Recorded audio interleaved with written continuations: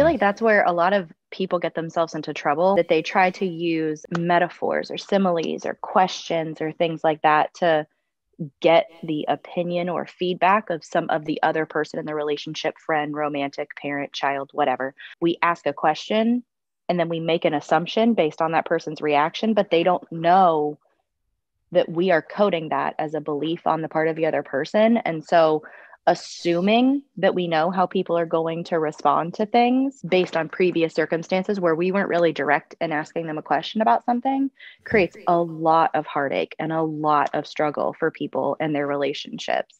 I've seen that so many times. Well, I know that they will be upset with me for this because they said this on this day 2 years ago when something else had happened. We and cognitive distortions and cognitive thinking errors, we will get into in a later segment in more detail. But that mind reader thing that we all do as people, I don't know why we do it.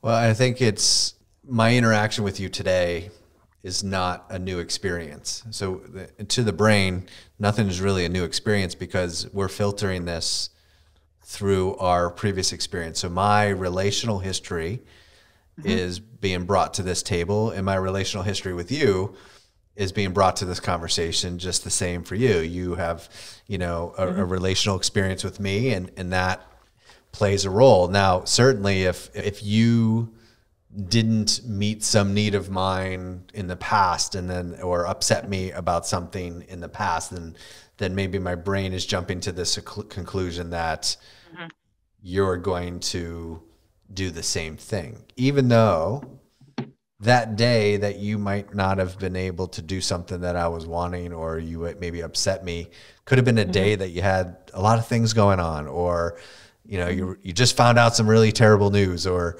whatever. We just kind of assume that every situation is the same thing, and we're not really kind of understanding, okay, we need to kind of learn more about what's going on and understand why things didn't work one time but are different the other.